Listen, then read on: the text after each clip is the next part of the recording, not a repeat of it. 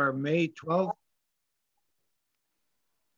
I would like to welcome all to our May 12th Rush Town Board meeting. Will you join me, please, for the Pledge of Allegiance?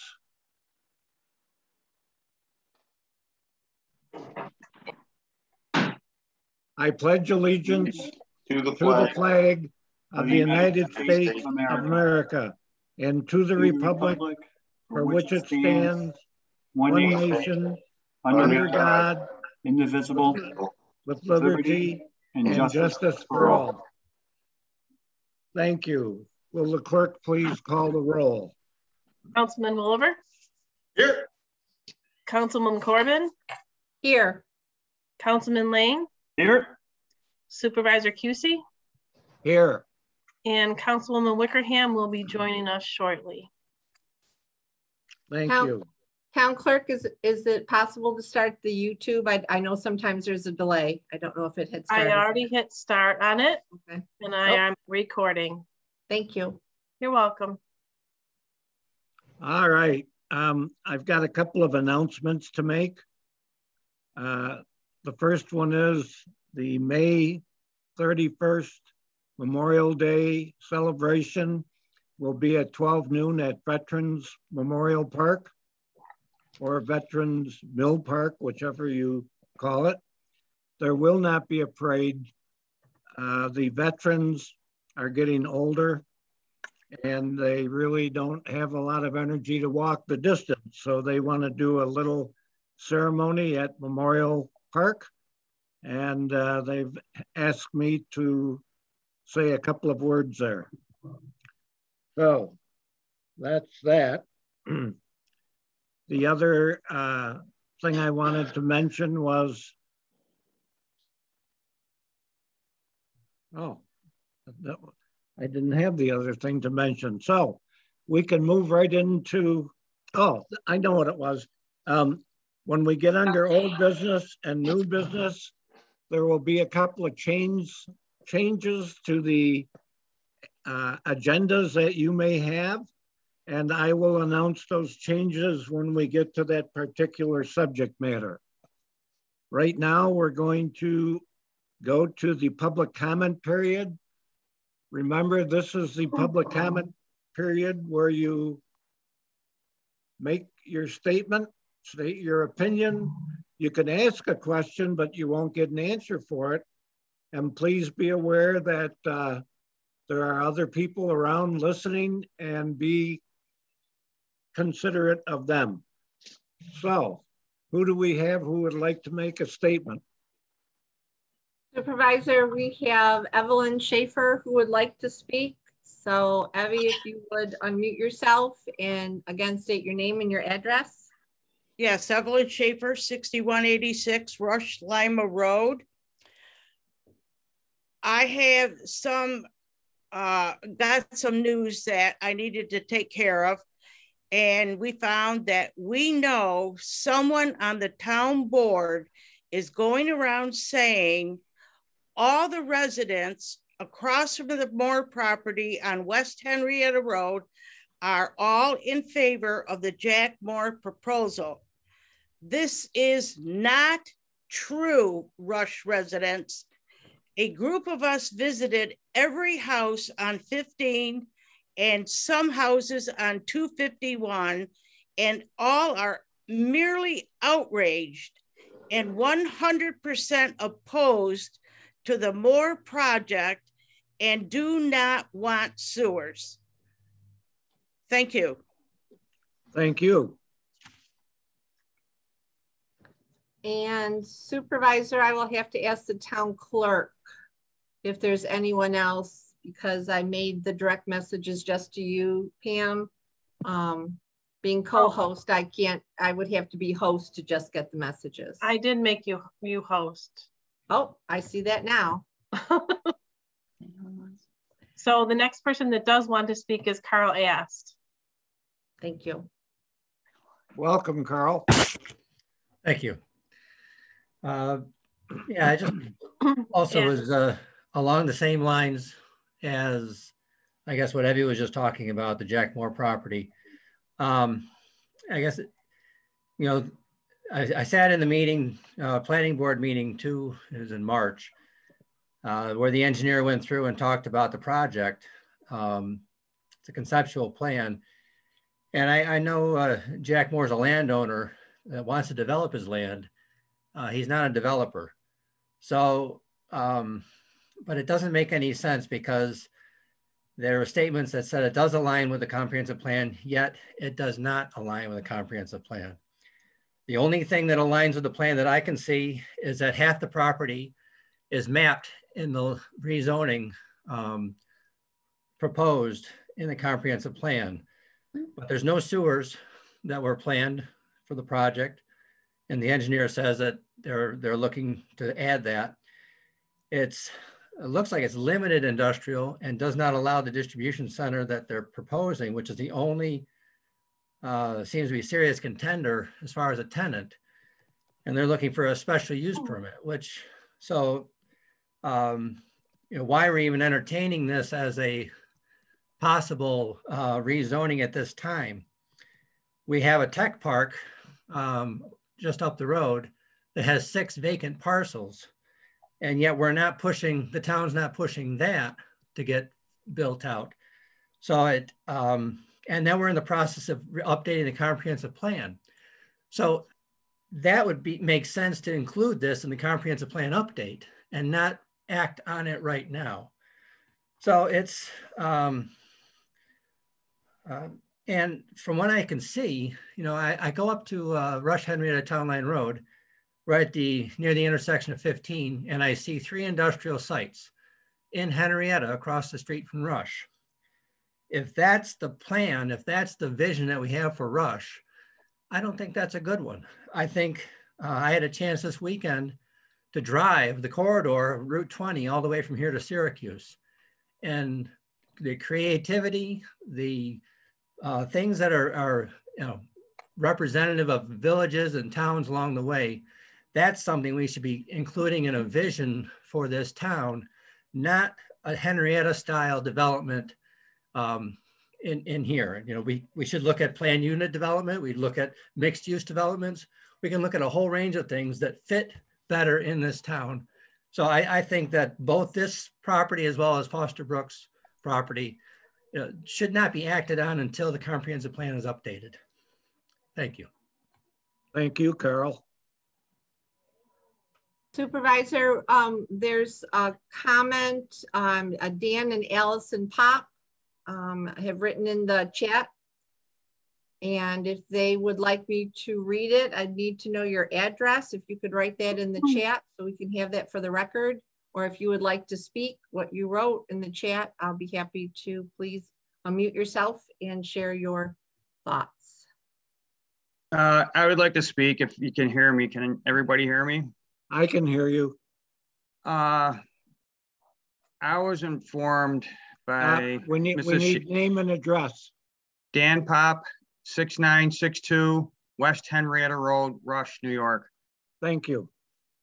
I got a visit from Mrs. Shaper last night, and we are totally against the project going up there adjacent from our properties.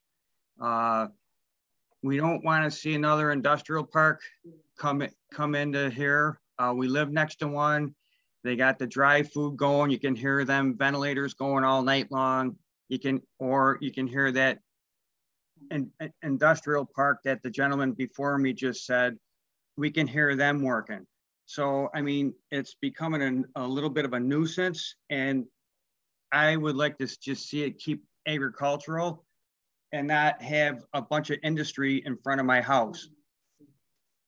And we don't want to see West Henrietta turn into Southern Henrietta with all the, we don't want to see Rush to turn into a Southern Henrietta with all the development. We have not been approached by anyone other than the meeting that we went to, and we are totally against it. We are not for it whatsoever. And the traffic alone. who's speaking? This is Allison Pop, same address, 6962 West Henrietta Road. the traffic that goes by our house, and the intersection, which is a dangerous intersection at Town Line, I just can't see how you're going to include more traffic and it being safe. Let alone having a trucking company. We have school buses In there. going up and down this road. The safety of those kids, on top of just normal people going back and forth. We have Cole and Maine just moved in around the corner that took over Rosselli's. I mean, how many more trucking companies do we have to live by? We just want the town to know that we're not happy with this. We would rather see the land be used for something that fits Rush better than another industrial park. It's not what we moved into this home, hoping to stay in this home the rest of our lives to see. Thank you. Thank you, Mr. and Mrs. Pop.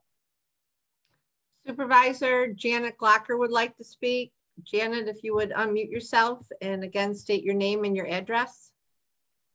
Welcome, Janet. Thank you. My name is Janet Glocker. I live at 791 Rush Henrietta Town Line Road.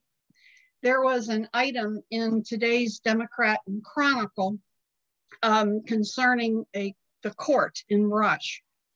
I would like in the future, perhaps Ms. Pereira could give us a report. I don't know what the court system provides. I don't know what the town provides. I don't know who pays for what. I don't know what happened. And I don't know what the future safeguards there are in place so that we don't make the second page of the Democrat and Chronicle. Thank you. Thank you. Supervisor, there is no one else in the chat asking to speak. All right, then I guess we can move on to the approval of minutes. We have the regular meeting minutes of April 14th. Do I have a motion to approve those minutes? I'll make a motion to approve the town board meeting minutes of April 14th, 2021 as submitted by Town Clerk Pamela Bucci. I'll second it.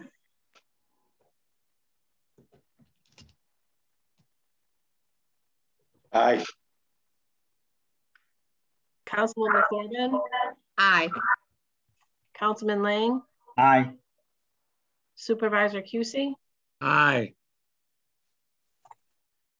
Next, we have the approval of the regular meeting minutes from April 28th, 2021. Do I have a motion for approval?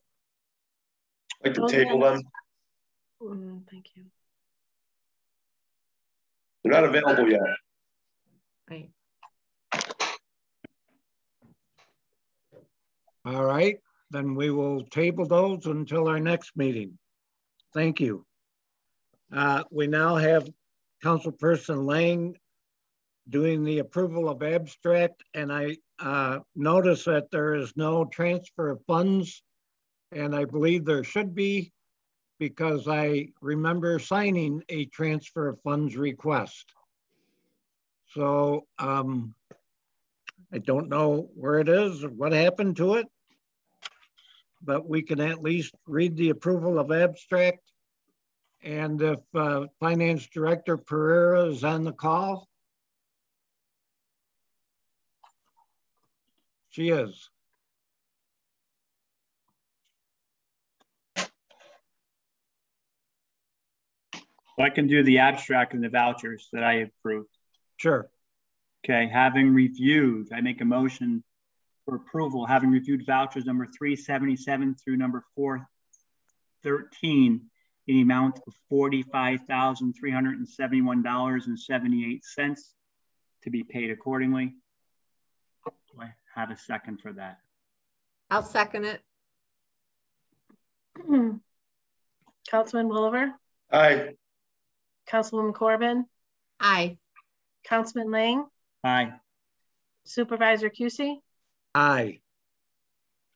Thank you. And if Finance Director Pereira is on the call, the meeting, do you have any advice for us on the transfer of funds? Sorry, hi Jerry. My computer was frozen. Oh, I'm sorry. No worries. Can you hear me? Yes. Okay. I thought I put that in the folder, the voucher folder, but I guess I didn't. I can get you those amounts. Hold on just a moment.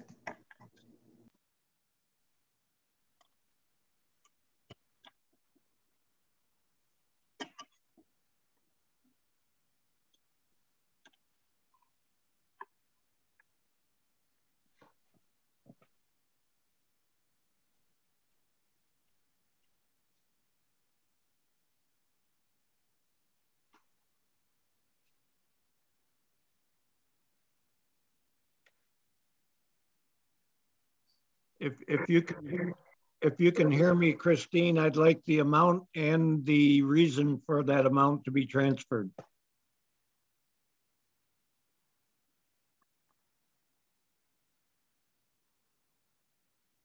I can hear you. Sorry, I don't have it in front of me, so I have to pull it up.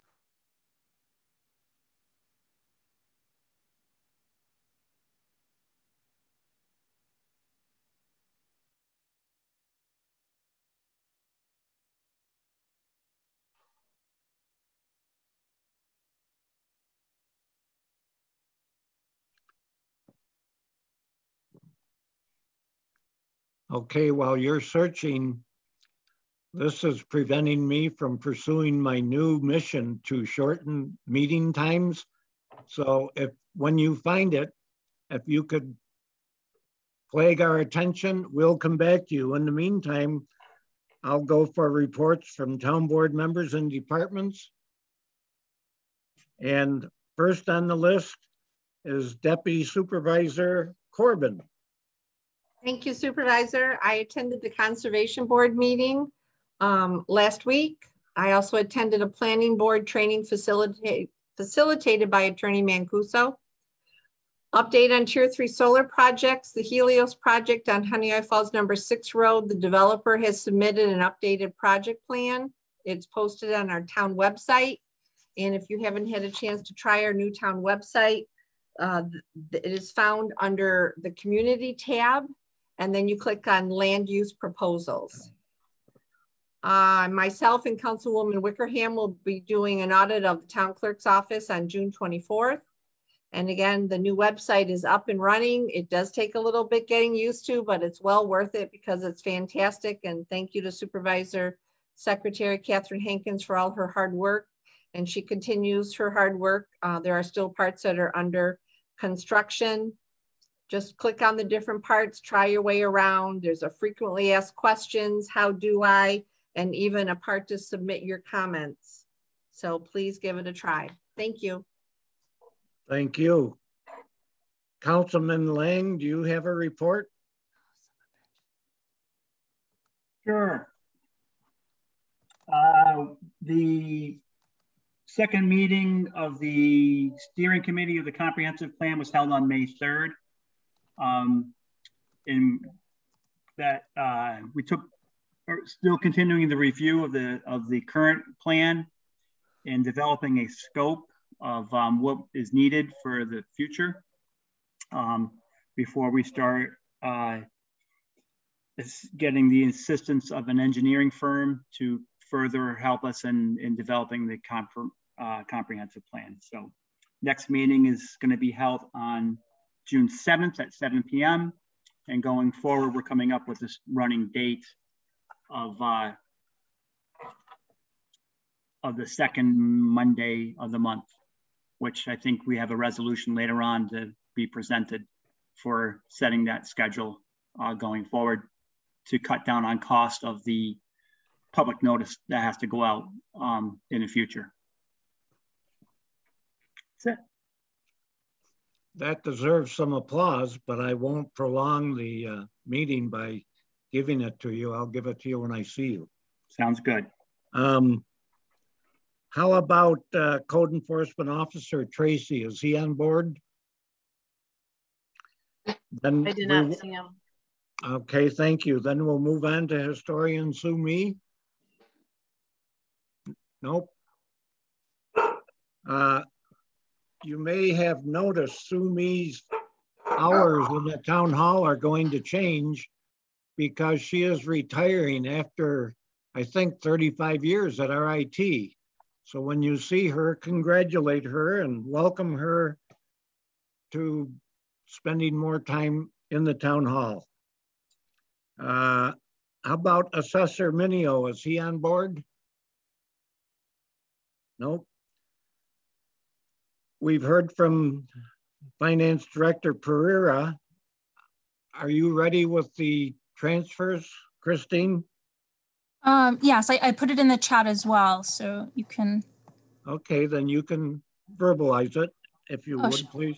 Sure thing. So we have 23,000 for the general fund, 15,500 for the highway fund, and 4,000 for the library. And this is payroll related. Christine, this is Councilwoman Corbin. I do not see it in the chat. I'm not sure who. I can see it. Okay. Who knows, Pam? Sometimes you see it, sometimes I do. We'll get it figured out, so. And that's for payroll transfer, payroll 9 transfer.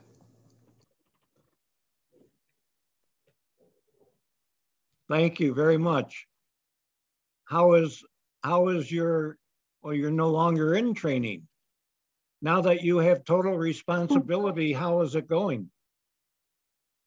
It's going well, thank you. Good, thank you. How about Ms. Flash from the library? Supervisor Busey, if that is the transfer, do you want to do a transfer in funds and have a vote on it for the total?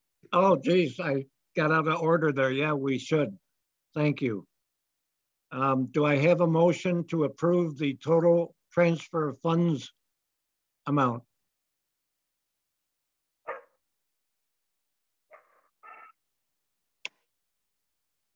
Pam, were they set amounts 15,000, 4,000, and what was the last one?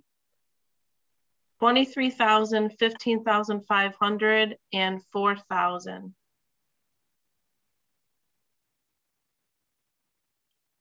I'll make a motion to transfer the funds from the appropriate accounts necessary for the amounts of 23,000, the amount of 15,500, and the amount of 4,000.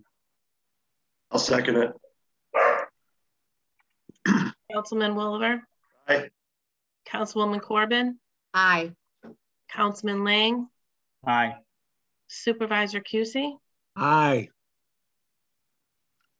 And how about Councilman Willaver? Do you have a report? Yes, I do. I audited the supervisor and the finance department with Councilperson Wickerham. Went over the books for 2020, found everything to be in order. I attended a meeting of the North Rush Cemetery Association. They, I've mentioned this before, they're having financial problems. And if we don't help them out in the future, the town's gonna become responsible for the operation and upkeep of the North Rush Cemetery. So I think at budget time, we have to think about, perchance, figuring in something for them in the budget. Their month or their yearly bills are about $2,300.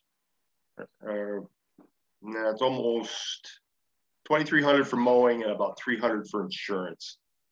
So we might have to pay for them for a while. Otherwise, we're going to get full responsibility of the cemetery. In the meantime, they're putting together fundraisers. They're going to set up a GoFundMe. They're going to set up a Facebook page to try to get interest. They have 2 fundraisers at the Elks Lodge this summer, June 13th and August 15th, chicken dinners they're going to sell to try to raise money to get up their permanent fund. so that they can get back to a point of being self-sufficient. But in the next year's budget, we might have to help them out. I also attended a meeting of the Conservation Board. The Conservation Board would like to be known as the Conservation Board officially. They're the Conservation Commission, and they would like to receive all the plans for, they have been getting them for both planning and zoning in the future. I don't know what legally we have to do to make them a board instead of a commission, but they were founded as a commission, always been referred to as the Conservation Board, and they'd like to be officially the board. I see that's on the agenda for later. Do you want to discuss it then, or? I think when we come to the, is that John Mancuso talking, or is that a dog growling? That's the dog. Oh, okay. When we get to the Conservation Board discussion, number 2, we can ask Attorney Mancuso for advice on that. And right now, I would ask you, Dan, do you think it would be better for you to be prepared with a written proposal at budget time, or would you just like to be there and verbalize? I could put together a written proposal. It's, I think in the long run, it's going to help us. I mean, they're trying to get a better financial footing, but if we don't help them soon, we're going to get the whole shebang anyway. Well, whatever you can put together as a proposal to avoid pain, that would be great. Okay. Thank you. I called on Kirsten Flass. Is she on board? She is not supervisor. She has no report for me to share. Okay. How about Town Clerk Busey? I have no report. Thank you. Pat Stevens, our Recreation Supervisor. I'm here. Do you have a report? Do you want me to go over what I had sent to the town board earlier, or do you want me to go over that later? We'll go over that later. Okay, everything's good in recreation. That's great. Thank you. Okay. I don't think Mark David, the highway superintendent, is with us. So we're going to go to Building Inspector John Limbeck. Good evening, everybody. How are you tonight? We are good. Good. I attached earlier this morning, I sent out my report. I sent the 2021 building permit checklist for a review. To date, I've issued 46 building permits, and I continue to receive a very steady flow of questions about permits and actual applications. I'm also continuing to contact the residents that have open building permits from 2020 because I'm trying to get as many of those closed as possible. I was able to submit the building condition report from our April 28th tour of the Rush Riverside Refuge Facility. Rick Tracy and I will be placarding entire buildings and sections of some for either structural or health and safety issues. And I also verified with Town Attorney John Mancuso that the town does not assume any additional liability by virtue of placarding these buildings. So Rick and I are just trying to pick a date where we can get out there together and put the placards up. Number 3, Code Section 58.5 fees states that the cost of a fence permit shall be $10. Our fee structure or our fee schedule lists a residential fence at $50 and a commercial fence at $100. And I would like to suggest that the board change the wording in Section 58.5 to read, the cost of a fence permit shall be in accordance with the approved fee schedule. It was suggested that I put on the new website that we're having a fire sale on fence permits, but I'd like to see about getting that changed. I was able to complete my mandatory PESH refresher training earlier today. I'll get that certificate to the supervisor secretary tomorrow morning. I did receive the significant changes to the New York State Uniform Code books, and they are truly a tremendous value. They identify specific code sections. They explain why the changes occurred and what we should be looking for in the field. They do contain diagrams where applicable, which enhances the explanation. And I do appreciate the board's approval of this purchase. There's 2 of them that are yet to be delivered, but they are a very good resource for us. I'm very happy with the relationship that's developing between me and the planning and zoning boards. We have several applications where we're ironing out specific issues, and the collaboration really helps strengthen our relationships.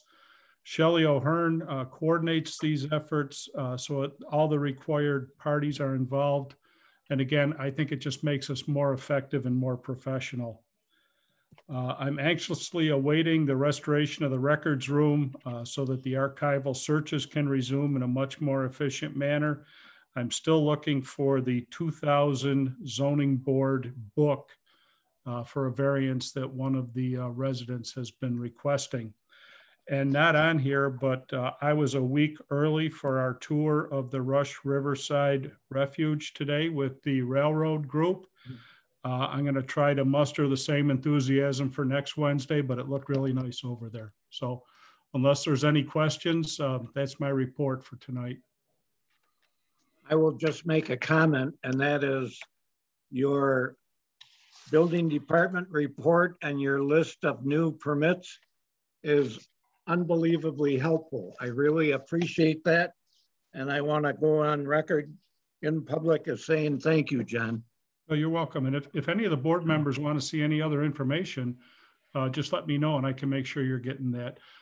We are working, trying to determine if we can do a building lot summary that Councilman Lang looked at. We're just not sure what the mechanics of that would be. So we're still looking at that, you know, between myself, Pam, Augie, you know, just looking at different things we could do. So more to follow on that. Thank you. Okay, thank you. Thank you. And now, last but not least, our attorney, John Mancuso. No report. I gave you last, John, so you could really espouse. But we'll wait because you're coming up again. Okay, we can move on to old business. And for those of you who looked at the agenda, you can see that number 1, Tree City presentation is still on the agenda, but I canceled it. And the reason I canceled it was because I had numerous people remind me that I was being insensitive to people who didn't want to hang around for a meeting after 9 o'clock at night because they had to go to work in the morning, because they had to go someplace. So we are cutting back on our agendas, and you'll see meetings go faster in the future. And the Tree City presentation will be on the May 26th agenda. Expect it there for Carol Barnett to make a presentation. I think it's going to be Carol. So Dan, did you give us a complete update on the Conservation Board status? Or is there anything else you'd like to add? I think John, Dan had a question that I couldn't answer, and you may remember, and here's your chance. So the issue about the Conservation Board, if we want to change their statutory power, then we need to amend the code, since their authority is derived exclusively from that one provision that was adopted in the 70s, creating them as a commission. So if we want to, we can modify that. Likely would be a repealing of the chapter and a re-adoption of something new that calls them a Conservation Board and empowers them to undertake a series of things that would be in accordance with what the town wishes. Right now the board is advisory in its role, so it provides input to the zoning and planning boards on pending applications, but has no direct permitting authority. So some of this may necessitate, if that board is requesting a expansion or modification of powers, or simply a change to a conservation board, then you know, perhaps that board could undertake some initial investigation of code provisions or other things that they're looking for the town board consideration, or the town board can do that directly. You know, and look towards other statutes, other towns that have conservation boards to determine what would make sense for the town of Rush. Councilperson Woolaver, could you work with our attorney and put together a resolution that we can propose at the next board meeting? Sure. Great, thank you. Thank you, John. Not a problem. I had one question with that. Oh yes, go ahead. With creating a board with the conservation board, would it create a duplication of efforts that's already being overlooked by the planning board, such as like a seeker review, who then would have, like, I mean, you're going to have multiple steps now for maybe an applicant to have to go before the conservation board for a seeker review because they're the granting authority, and that same review is done under the planning board's purview currently. So I think we should be cautious in developing the plan for what they're going to be seeking, you know, or go reviewing, not to duplicate efforts. They're pretty much okay with the scope of what they're supposed to do under the commission heading. They just would like to be known as a board. I don't know how much added authority. I'll have to talk it over with you, John. I don't know how much added authority. They don't really need any added authority. They just like to be recognized as a board. They've been the conservation board forever. And they just want to be sure that they're not forgotten about. I mean, they have input on all the plans. They want to make sure that they receive the planning and zoning, all the zoning plans.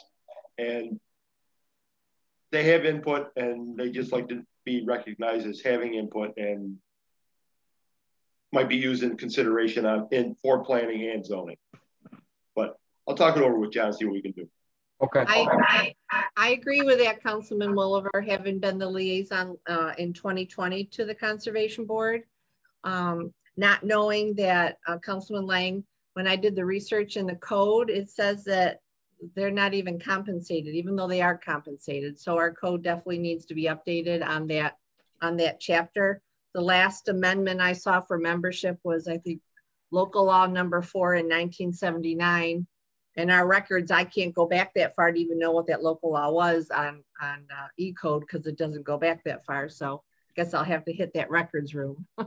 But their input from the year that I spent with them is different from the site plan review, things like that. They do a nice job. And Dan, that brings up a good point. When you sit with John and prepare a resolution, I think it should include if there's any compensatory changes or stipend changes. I'll leave that up to you and John. Okay. Julia Letterman talked over with Linda Henry about the early days of the Conservation Board. And Linda Henry said that originally none of the boards were compensated, zoning or planning.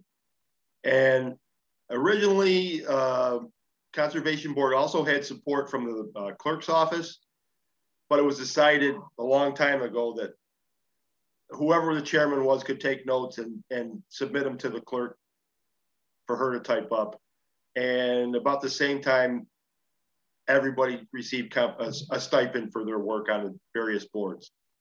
It all happened about the same time, quite a while ago. But it should probably be noted in their charter as they move forward as a board that they should get their stipend. It should be legal. I agree. Thank you. All right. Anyone else?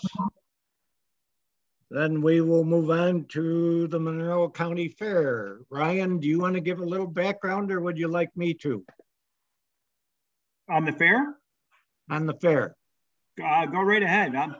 You're way ahead of that on me. This is in regard to your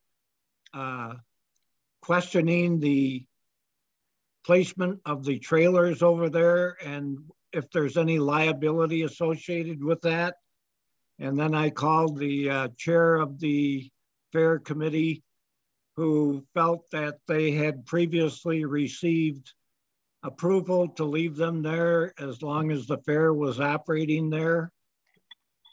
And she assured me that there's no safety concerns, but there again, she's not the owner of the property and we are. So we wanna make sure we don't get blindsided by something in that regard. Also, you may recall she questioned me about some things that the fair committee was told we were going to do, such as the horse barn roof and such as doing some painting. And Attorney Mancuso sent around the lease agreement that was signed with them. And it came around late today. I didn't get a chance to read it all, but there certainly is use conditions specified in the lease agreement. So would you like me to put it back on the agenda for a future date, or I leave it up to you? I was just merely looking at the property that was stored there. I have, other than these two trailers, if everybody's watching, want to know what we're talking about, there's these two vacant tractor trailer box is parked in front of one of the buildings that haven't been registered on the highway since 1996 and never been moved and has been parked there. And I was just inquiring about the fact that there's storage there. It could be a haven for somebody to climb in or what have you, and it's on our property. So looking to get them moved out of there. I think Councilperson Wickerham had an additional request to discuss where we think we are with the fair and where we want to go with the fair, in addition to those trailers. And considering that she is not here with us, I think I will put it on the next agenda so that we can discuss it in her presence with her questions and input, etc. Everybody in agreement with that? Very good. All right. Jerry, I think I have information about those trailers. I remember them telling me that it was like tables and chairs and things of that nature that they needed to set up the fair. I'm just going back on memory here, but I remember asking them what was in it before, and that's what they told me what was in the trailers, just so you know. All true. That's what Char told me last week. Yep. I think the stage is in there too. I think the stage is in the greenhouse. Oh, maybe not. Maybe not. No, it's not. No, it's not there because Amber and I were in the greenhouse and there's no stage in there. Thank you. Yep. All right, so we'll put that on the agenda for the 26th of May, and we'll move on to the Rush Riverside Refuge request for farming. You may recall that I had been contacted by two egg operators, both wanting to utilize the 40 acres that exist between the railroad track and the East River Road. There's a lot more than 40 acres, but there are two formerly used farm fields. And after discussing it with this board, I went back to them and gave them some conditions which they must satisfy to be able to come back with a proposal. One of them came back with a proposal, the other one did not. And I don't know where you want to go with that. I think that there's some public input that should be considered before we put our signature on the line to accommodate anyone you know, you read the proposal from the, is that your doorbell, Dan? Yeah, put my phone on mute. In the proposal that we received, he implies that he is a organic bean farmer. And I did check with one of my farming friends down in the York area who said, yeah, he does a lot of organic beans, but I think what we've got to do is balance that kind of a use with what our citizens expect, especially with the Rush Riverside Refuge. And I leave that up to the team if you want to discuss that tonight or instruct me to tell the farmer who proposed use that we can't get involved this year. What would you like me to do? It'd be nice if we could raise some money to help support some of the buildings over there by farming. I mean, that was the original reason we started leasing out the land a while ago. I mean, we need money to do anything over there. And it would be nice to make some. I agree with you. I would just suggest that in front of money, you put the word lots of. The word what? Lots of. Yeah, absolutely. I mean, the last price I had on the roof for the building number 7 was about 40 grand. And I don't know where we're going to get that money. Supervisor, I read the proposal from the local farmer and the organic nature of his work. My concern would be chemical usage though, as far as in a parkland setting. So I am willing to entertain it and interested in listening, but at the same time, cognizant of the wrong kind of chemicals being put down. Would you be better prepared if I were to invite him to a meeting to state his intent? Well, he states he's going to use Roundup, and I know that's a no-no for the parks and recreation people. That's not organic. It's used, well, he says he's going to use it, but it's used around the town. Anybody whose house backs up to a farmer's field, it's probably there. And I don't know. I don't think you can use Roundup in parkland though.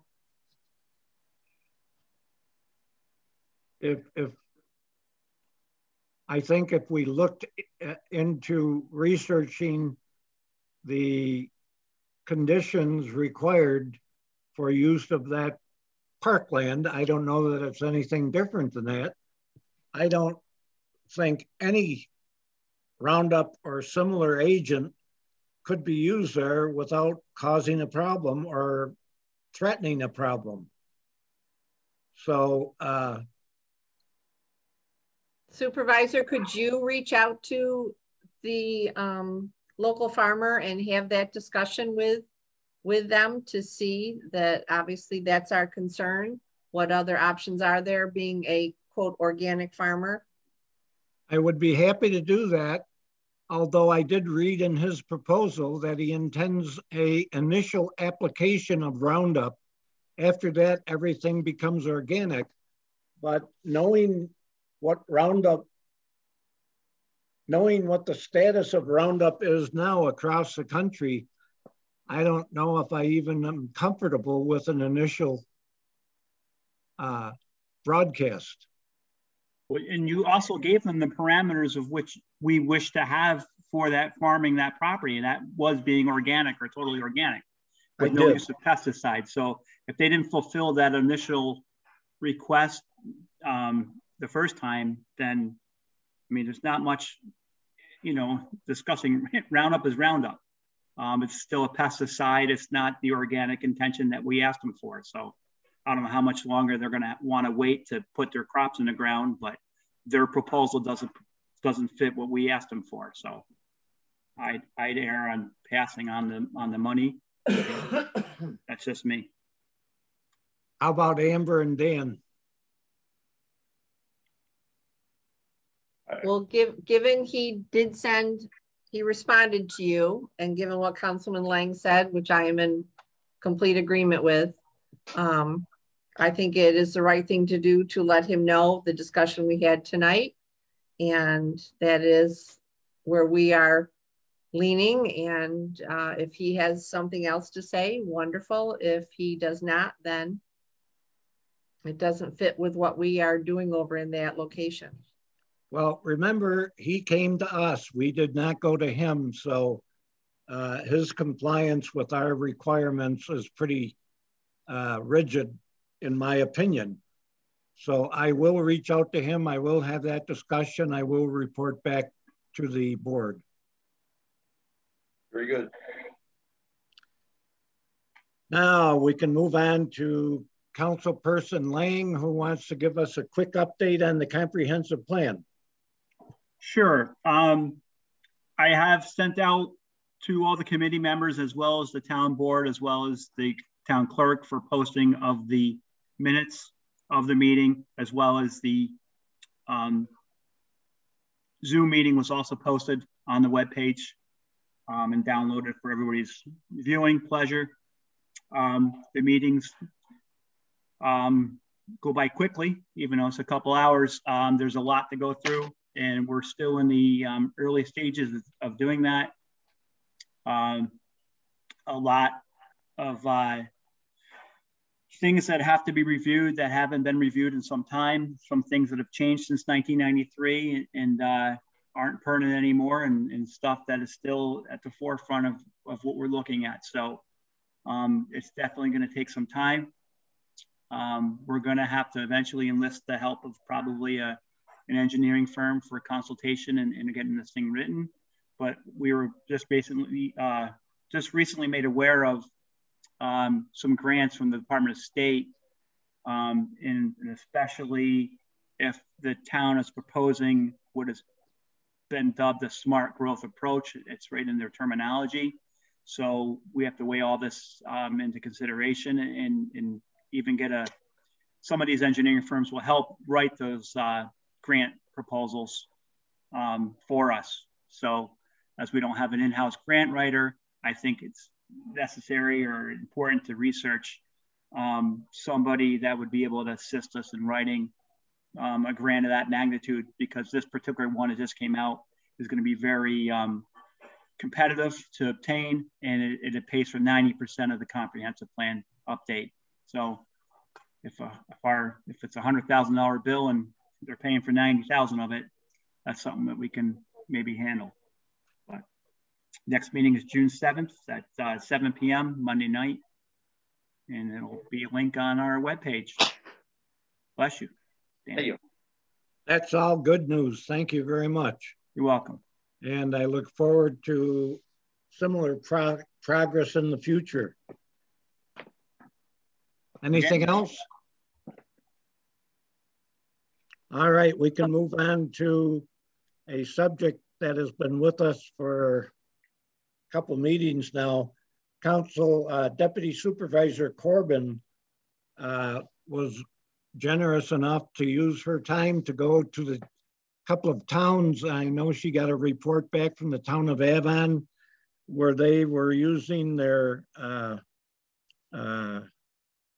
rules and procedures, which tightens up how you conduct your business. It doesn't make it so rigid that it becomes uncomfortable, but it tends to keep you on track, keep you focused, and kind of a grander scale of what I'm trying to do tonight with shortening the meeting.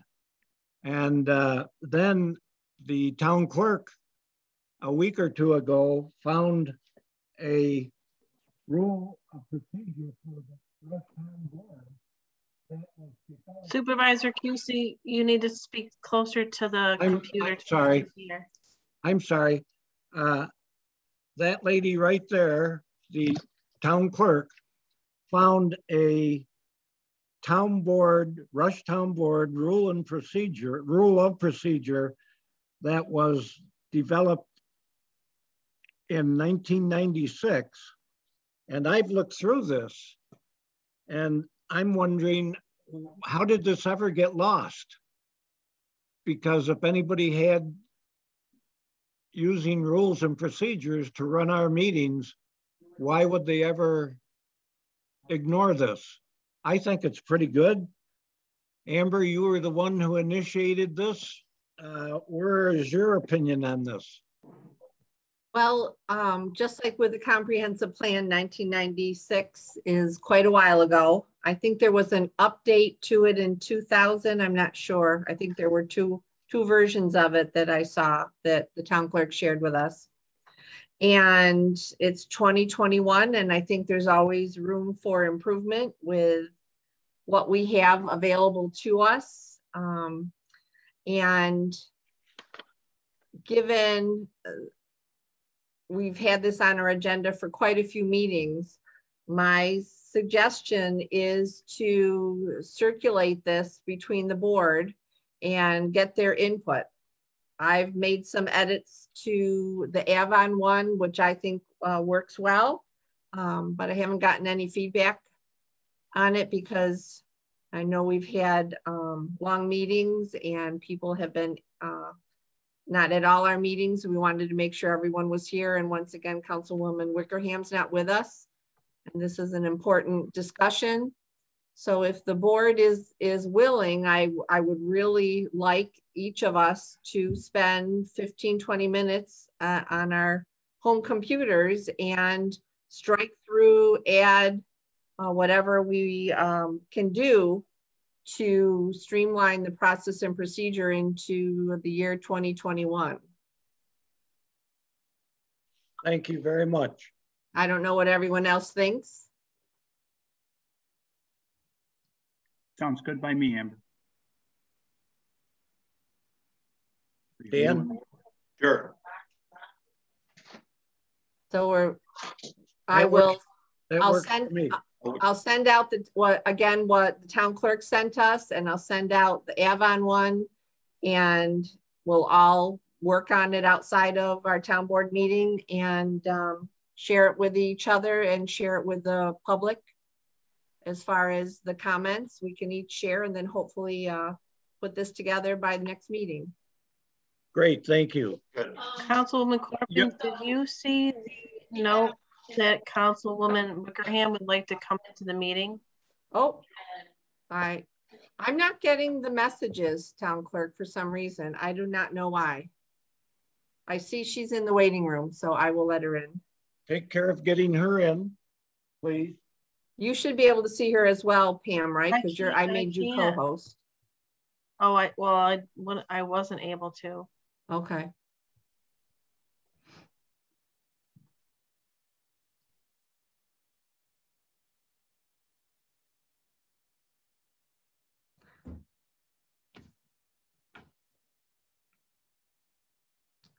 Oh, there she is. I'm here. I apologize for being late. I had a commitment for the senator tonight, so it ran a little bit late.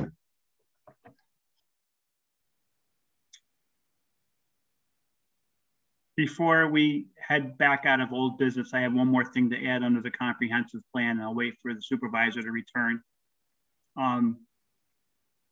So I'll stand by on that. Councilman Lang, would you like the previous comprehensive plan meeting that was recorded to also be put up? Or I know we put the last one up. Is that something you would like us to do from now on? Put it on the town website? Yes, going forward, yes. Okay. Yep. Councilwoman Corbin, was there a distinction of where to put those minutes or the information? Secretary to the supervisor didn't have direction on where those go, because those aren't of my. When I looked at the town website, she had put them under, I think it's government. Comprehensive plan is on there. And I can share the screen, and then she has it on the left-hand side. If you'd like, I can show you. She has the YouTube. Oh, I can look. I just wanted the public to Okay. know where it was. Okay. Jerry, I had one more thing I have to add under the comprehensive plan, and that in the interest of keeping the cost down for public notice, to make a resolution to have a standing meeting of the second Monday of every month at 7 p.m. So I'm going to propose that and then make a resolution that the regular meetings of the Comprehensive Plan Committee will be held on the second Monday of every month at 7 p.m. Do we have a second for that? I'll second that. Do we need to clarify for the year 2021, 2022? 2021 excluding holidays. Okay.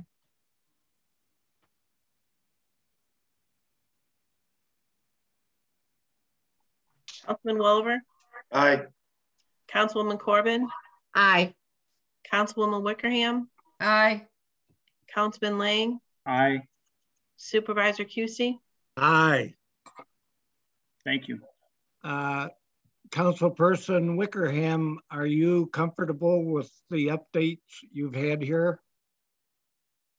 Or would you like more detail? I'm fine. I can catch up with Ryan later.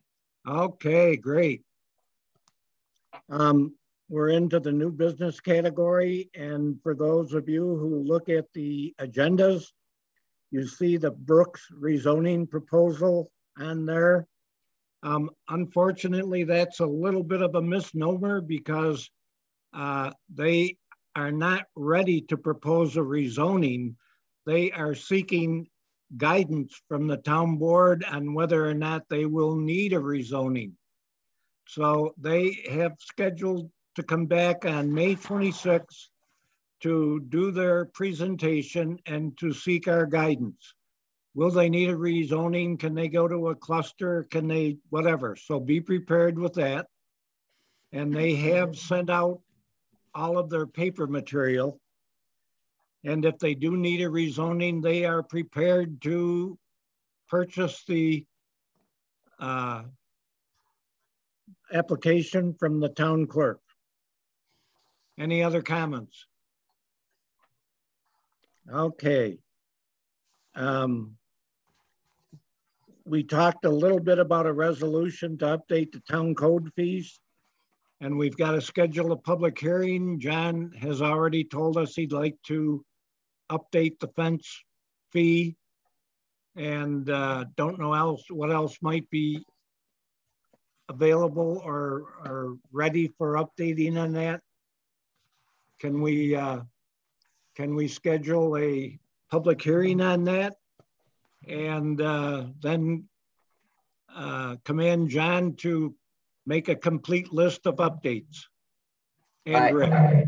Can I ask a quick question? Is the public hearing designed to solicit input on code revisions, or because if the public hearing is designed for a local law, we'll need to draft the local law first before we schedule the public hearing? I thought it was to enable residents to know what the new fee schedules would be. Well, if we want to amend the fees for the fence permit in particular, we'll need to amend the law, the town code, in order to change it. If we're just doing a different update to the fee schedule, we can do that by resolution without a public hearing. No, we have to change the code because that's where my understanding the concern is. So we'll have to do the local law first and then the public hearing. Is that my understanding? Correct. Okay. Then we should prepare the local law. We don't have one that's complete, at least I don't think we do, but we should prepare a local law to present for resolution to hold a public hearing. I can have that ready for the next meeting. That's not a problem. Okay. Anybody else? Very good. I'm gonna jump ahead to number 4, the pickleball court painting, because I know Pat Stevens has some other important items on her agenda. So if she could take us through the pickleball court painting, that would be great. Pat, are you with us? Yes, I'm with you. Pam, can you paint?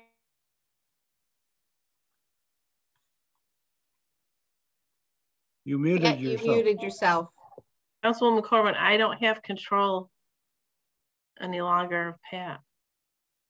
She's not muted anymore. No, I'm not doing anything. She keeps, Pat, can you unmute yourself?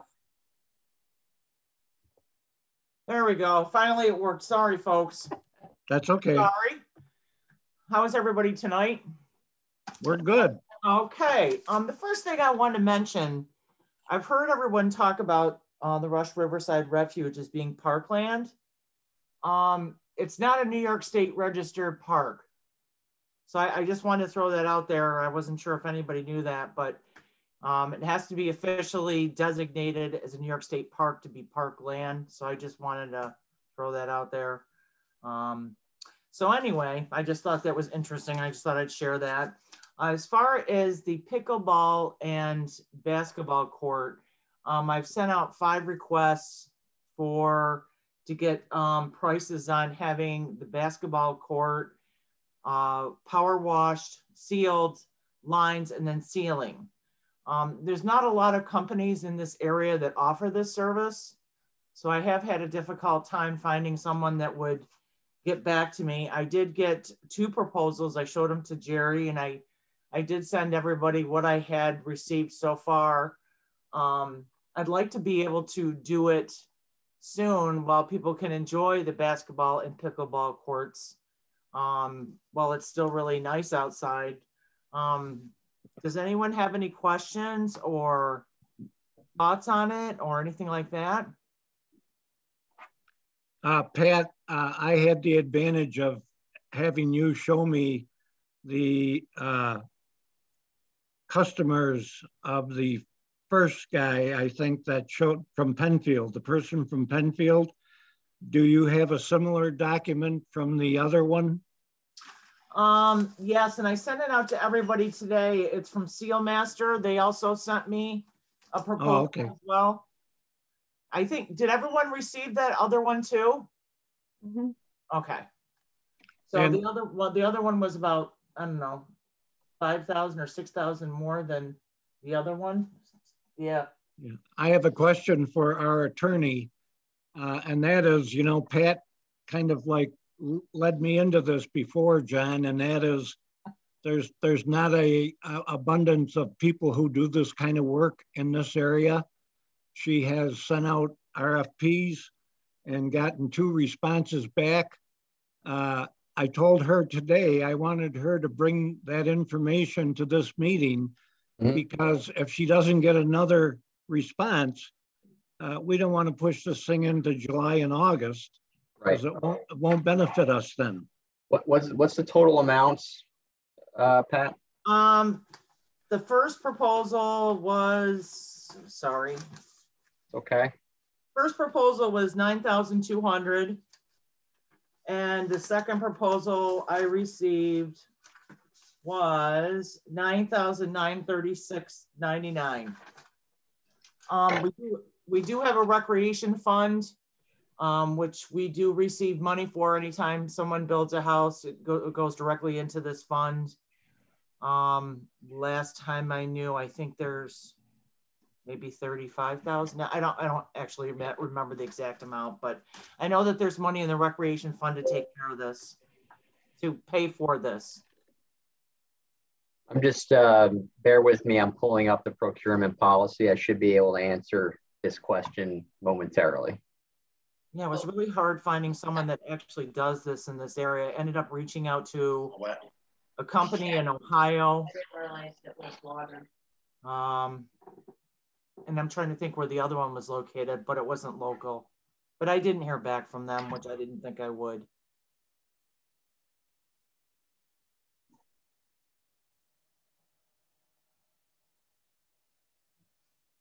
So Pat, can you explain what the specialty piece about this is? The part that I thought was really great about this particular person, which he does a lot for a lot of towns in the town of Henrietta, Gates, is that he was going to power wash the basketball court. The court itself has nothing on it right now. It's just like a concrete pad. There's nothing on it. And what came to light was the pickleball users in Rush really, there's a good diverse group of them that like to use a pickleball court, and felt that because they were going to Henrietta, they didn't have first dibs to be able to use the court. So they asked me if we could have something. And I said, well, let's tape it first and see how it goes. The first day we taped it, the basketball players ripped it off the court. So that didn't work very well. So the other people had asked me to do the paint. And I thought, well, if we're gonna do pickleball, we might as well do the basketball at the same time. But this particular guy will go in and power wash it, seal it, put the lines down, and then seal it again. So nothing will happen to the work that he does. So I think that proposal is a good one, Phyllis. What I continue to be skeptical about is the vulnerability to vandalism. Well, if it's painted, they can't really vandalize it like they do ripping up the tape. I guess, what is your concern about that? They could with a gallon or two of black paint, making it the same color as the blacktop. Well, that's true. Do we have cameras out there, Jerry? Do we have what? Cameras out there that we can see what the heck and who's vandalizing? Well, we have a camera on the Judicious Pavilion that points to the basketball court. But it's not a high resolution for that distance. Well, you wouldn't need high resolution to see if there are people on the court vandalizing the next day. We can always monitor it, but I mean, I understand your concern. It just amazes me that almost $10,000 to seal and clean and stripe of what it can't be what. I mean, I don't even know how big it is, but holy moly, that's a lot of money. Well, what they do is they power wash it, let it dry, then they seal it, then they paint the lines on, then they seal it again. Well, and they're also going to be filling the dips in there. They call them bird baths, but that's, I mean, they're going to level the surface. I mean, both of the quotes are going to do that. It is quite an involved process. Yeah, I see that. It just, holy moly, that's a lot of money. Yeah. Do you want to wait on it? Does everybody want to wait on it, or? I honestly don't know if I'll get a cheaper version. And well, true. Pat, the one question that I do have though is how many people actually are using it? Well, I know. We have about 20 pickleball players that want to play. Really? Yes. Yes. And actually I've set it up with Kirsten with the library so they can come to the town hall, sign out the pickleball equipment, and then drop it off at the library at night. Because that would actually hand it off to each other as well. Wow. So that's there's quite a few people that I know would use it. Basketball is every weekend. It's there's always people playing basketball in the evening and on the weekends as well. But the basketball is not a reserved like the pickleball would be. No. So pickleball, we have people come in, sign up, take out the equipment. Yeah. So you know when they're there. Yes. Yes. How come we don't do that for basketball? Well, and I said to the pickleball people, what are we going to do if the basketball people show up? And they said, Pat, our schedule is so different than the basketball people. She said, you know, they have that in Henrietta. And she said, their timing is completely different. The pickleball people are there first thing in the morning. Okay. And then they usually leave around lunchtime or 1. Sometimes they're there in the afternoon, but very rarely. They said they like to do the morning routine because it's cooler. It'll be in the summertime. True. So they said that they very rarely will have a problem, but if they do, it's first come, first serve, and they will do the honor system. If they're there, they'll tell them we'll be done in an hour or so. And they said it works in Henrietta. They don't have a problem. So where do they play in Henrietta? I think it's behind, it would have to be at the high school, or there's actually courts in Mendon as well. Okay, so they're not the town facilities that they're playing in Henrietta on. It's no, but they do. I'm trying to think. I'm surprised that Henrietta let them this year. Last year. I know. And actually, last spring they were asking a lot for it, and I felt really bad because of COVID, and I didn't feel comfortable spending the money. I didn't know where we were going. But we do have the reserve fund, which the last time we did utilize it was to buy the volleyball net and the poles for the pavilion. So, and that was a few years ago. So I'm really asking for more of the senior population in Rush because it's a big sport among the seniors. Really? Yes. Oh, yes. Yeah, absolutely. Designated courts in Florida and everything. Really? So, oh, okay. Yeah. Okay, then explain pickleball. I thought it was kind of like a tennis. It is, but it's on a smaller court. Okay. And the net itself is not as big either. And it can be portable. It's a smaller version of like a tennis court. Okay. So they're not nearly as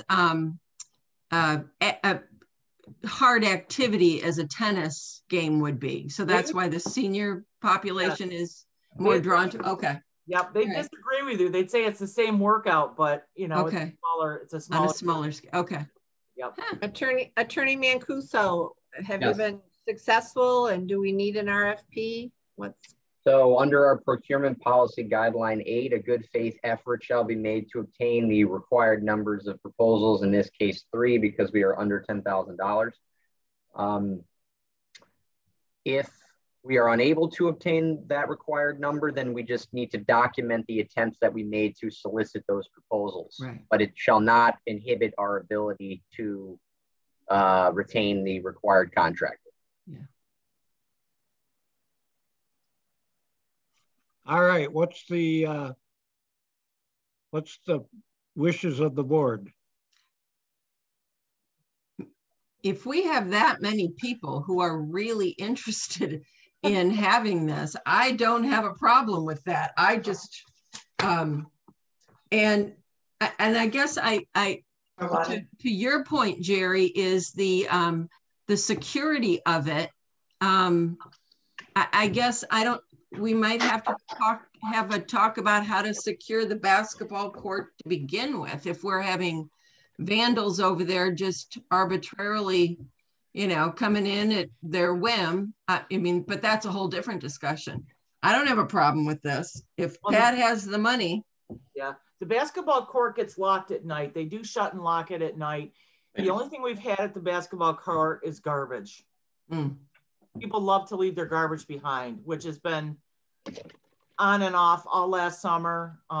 We had a garbage can out there. It worked for a while. They still were putting it they set it on the court and then they just walk out. So we still have a problem with that. But other than them pulling the tape up, they did break the backboard, but I think it was a handicapped backboard.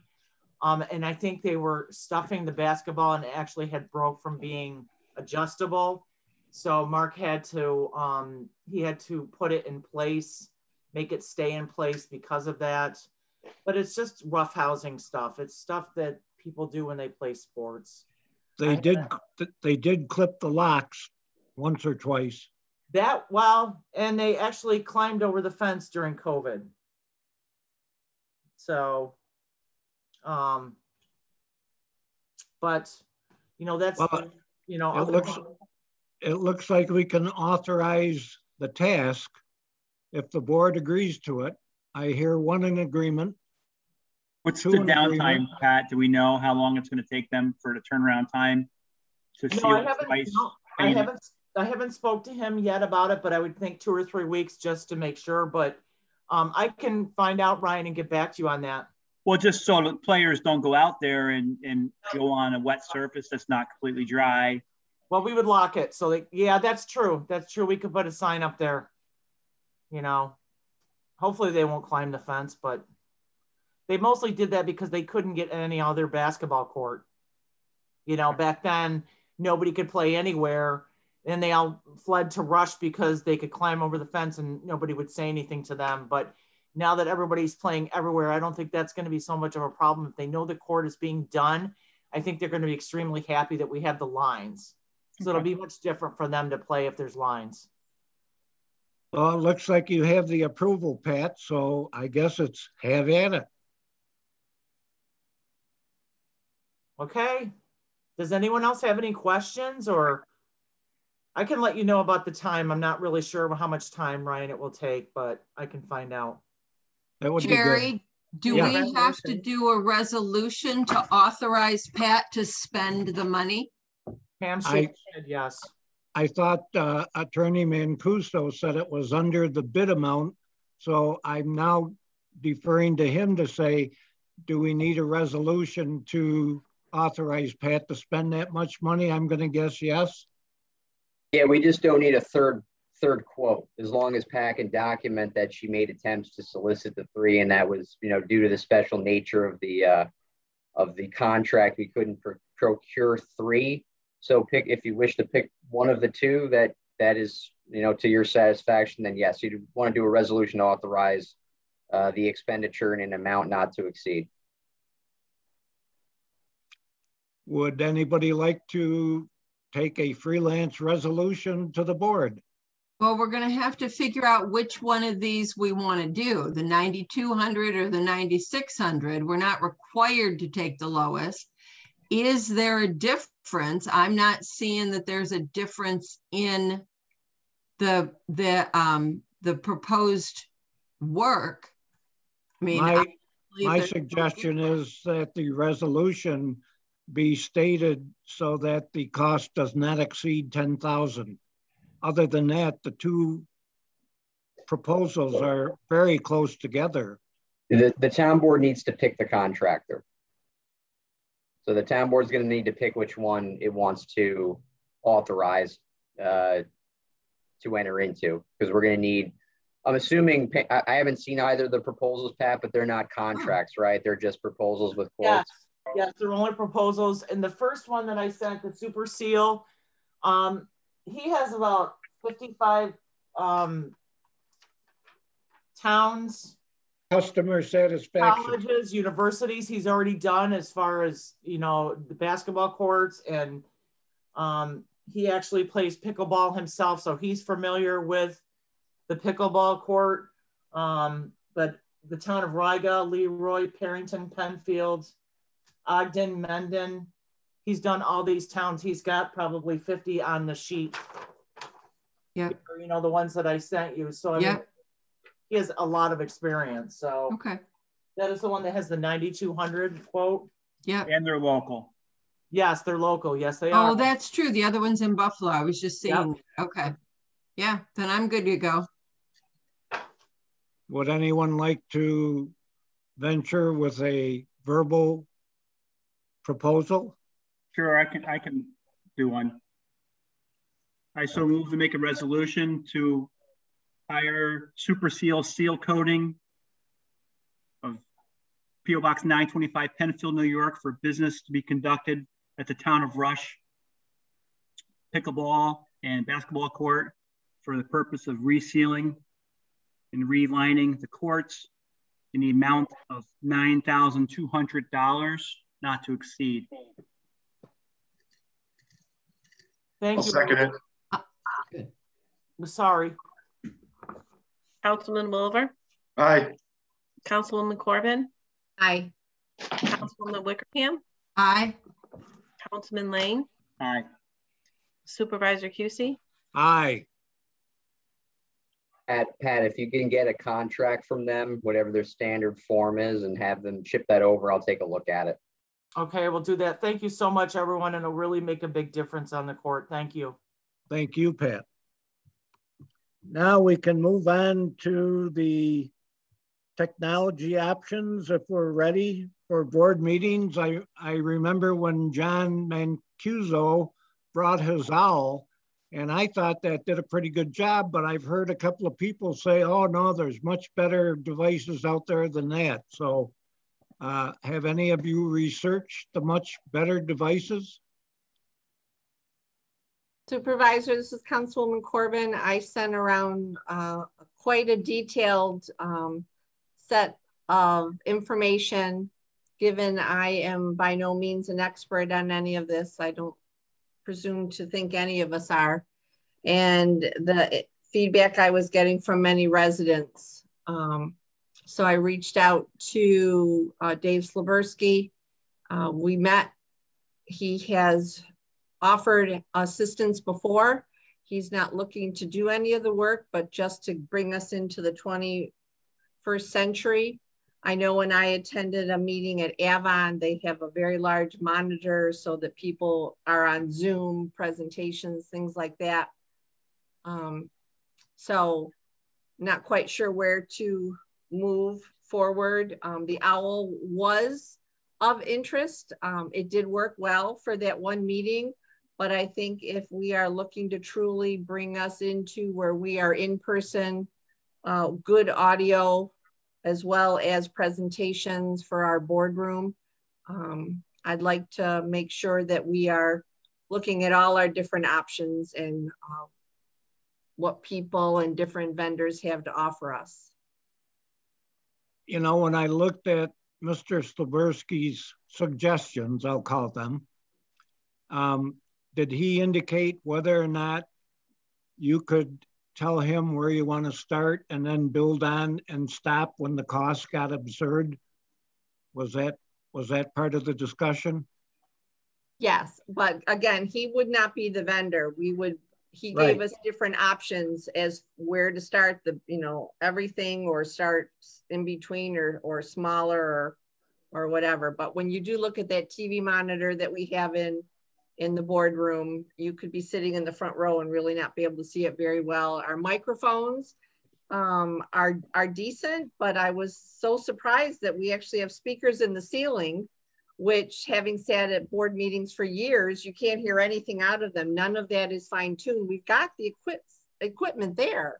It just needs to be an expert come in and really put it together along with the additional technology.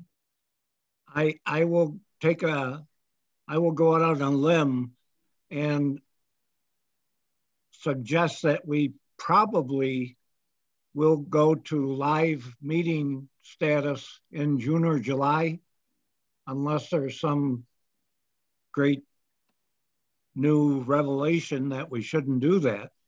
Do you think? Well, we can go to a live meeting now. Other towns are already holding them.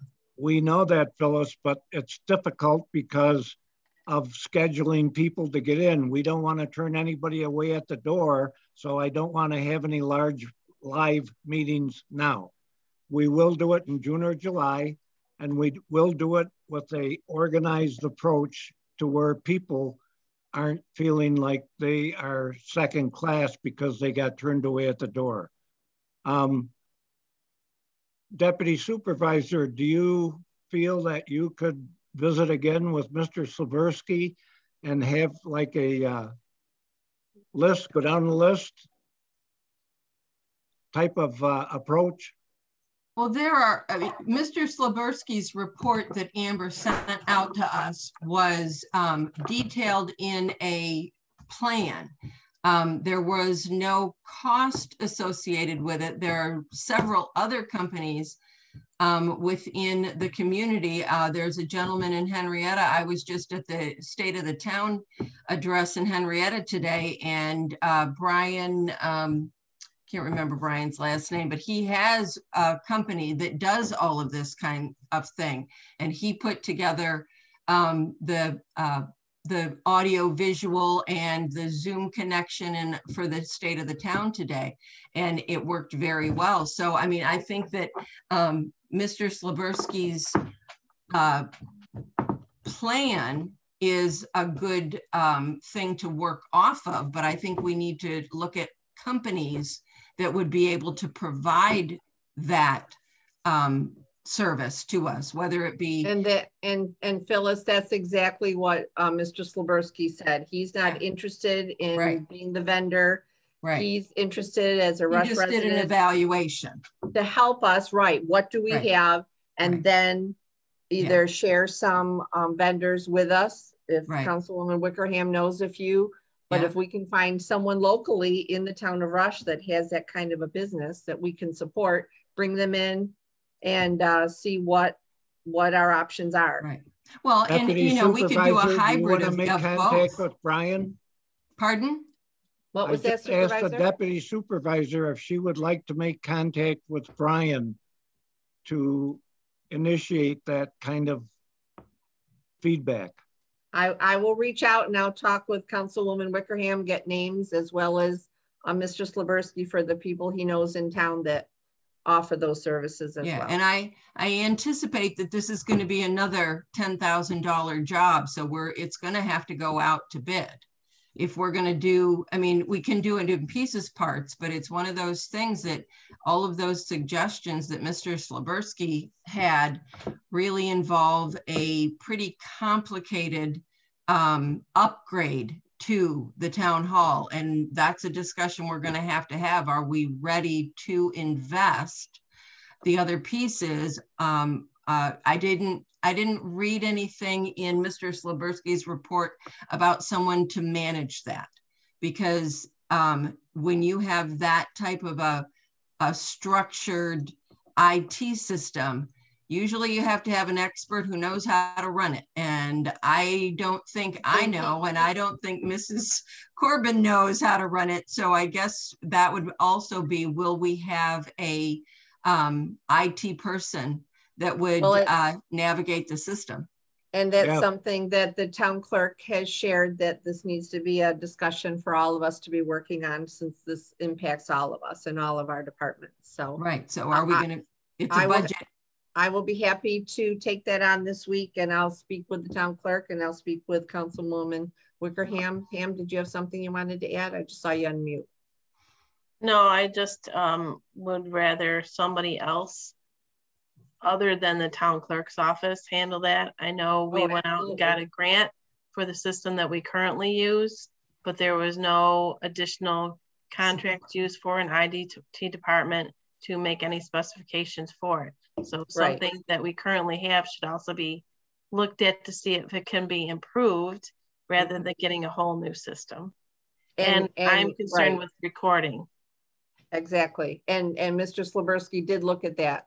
So he has that knowledge, and I wanted to bring you into it, obviously, because as a town clerk, you need to be intricately involved to make sure what we're looking at is something that will work for you as well. Not for you to run it, but that it would work for you. Yeah, there were some other suggestions that were in there. I talked to Supervisor Cusey regarding them, that they've been discussed over and over with other department heads and board members in the past. So it was, a lot of the stuff was nothing new. Okay, well, for us it is. So thank you for that. Thank you, Supervisor. So, Deputy, keep me apprised and we'll get you on the agenda when it's appropriate. Okay. Thank you very much. And how old's the old system? What's that? When was the current system installed? Town clerk would have to answer that one. That's what I was asking. I'd say maybe 5 years ago. It was when Supervisor Anderson was supervisor. Okay. So, okay, thanks. You're welcome. Anyone else? Thank you to all, and I look forward to the proposals that we could get to upgrade the system for our residents. Right now, I want to go into the public comment system, because after that, we're going into the attorney-client session. And there probably are people who might not want to stay around till 11 p.m. So if we could enter the public comment system or portion of this right now, this is where you can ask a question, get an answer. This is where you can make your comment. And this is where you please remember there are other people in earshot, and be kind and considerate to all who can hear. Supervisor, this is Councilwoman Corbin, and I will ask for the town clerk's assistance, given we were trying our best. Please write your name and your address in the chat feature, which is working tonight. We'll call you in the order that you appear. If we don't see your name there, if you're on a phone, you may unmute yourself and again, ask to speak since you can't add to the chat feature. I do see a hand up. So Joanne Scanlon, since you are our first person, again, if you can unmute yourself and turn your video on, share your name and your address, we'd appreciate it. Yep. Hi, how are you? I just wanted to follow up on going live with the meetings, and I'd like you to just keep in consideration continuing the Zoom aspect of the participation. I know that there's still going to be people, regardless of what the numbers are, that are still going to be hesitant to go out into large groups, large gatherings. And I also think this is a really good way to have more community participation. There are a lot of people who can't get out to go physically to a meeting, but to sit down and be part of Zoom, they can. Either physically they're not able to, or they have family constraints. Maybe they have children they'd have to bring along with them or find a babysitter. So I just would like to have the board kind of keep those things into consideration as you move forward to in live board meetings. Thank you, Joanne. That plan that you suggest is in place to go forward.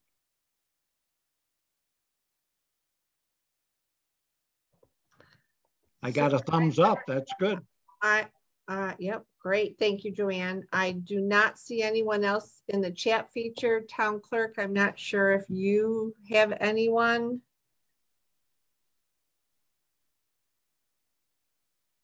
Okay. Sorry, Carl? I don't see anyone other than, and I think, I don't know if Carl wants to speak again or if that's his first. That's what I was just going to ask him if he wanted to comment on his comment. Carl, did you want to say something?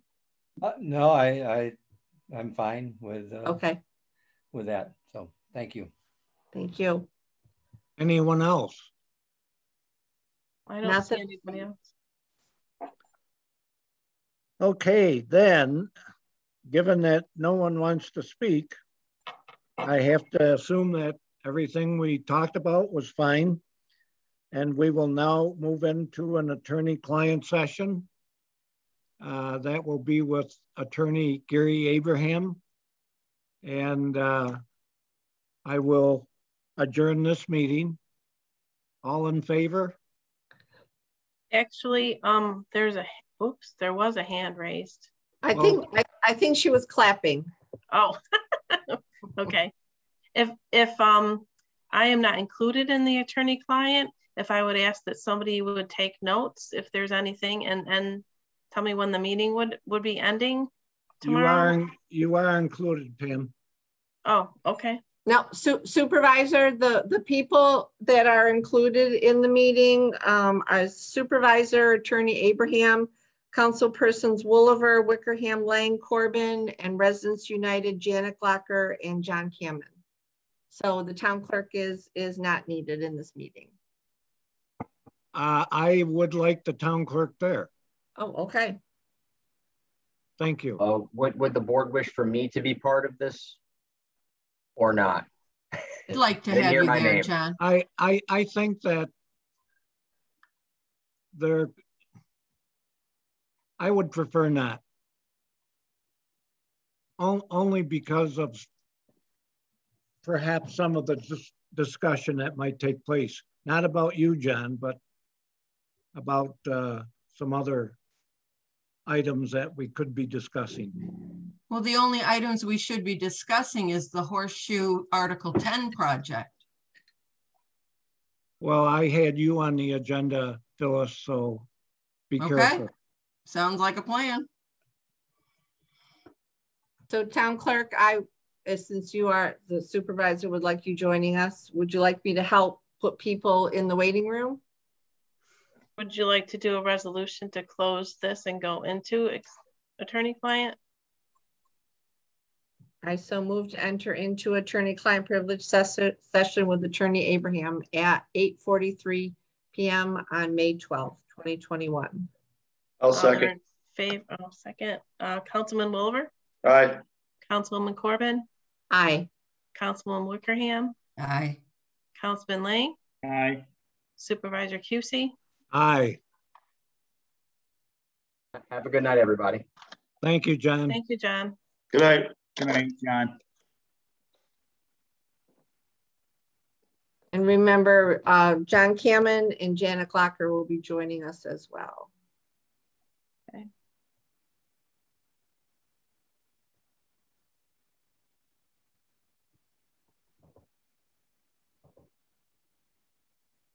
And Gary Abraham. Yeah, don't exit. Yes, don't put Gary.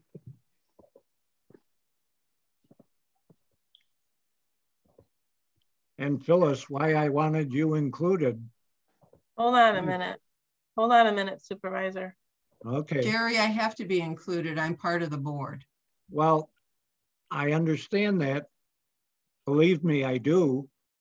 But I also want you to understand what time it is. And considering what time it is, okay. I think we've got an opportunity to make a lot of people happy here. So we're going to stop.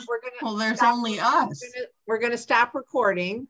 Well, wait a minute, because we still have guests in that I can see. Yeah, you have to put them in the waiting room. The only people I see in the meeting are Wolliver, Jerry, Phyllis, Ryan, Gary, Janet, and John Cameron. Okay, there we go. So that's what we need. Okay, so you don't see Councilwoman Corbin, you don't see Jim, Morelli, Julia, Kate? No. They're in the waiting room. They're in the waiting room? Because I can't tell that anymore. Okay. Since you're with me still, Pam, let me switch you over to host. Okay. Okay. Yep. 1 second. I almost made Dan host. All right. All right. Pam, make sure that that looks all right, and then we can stop the recording. Yep.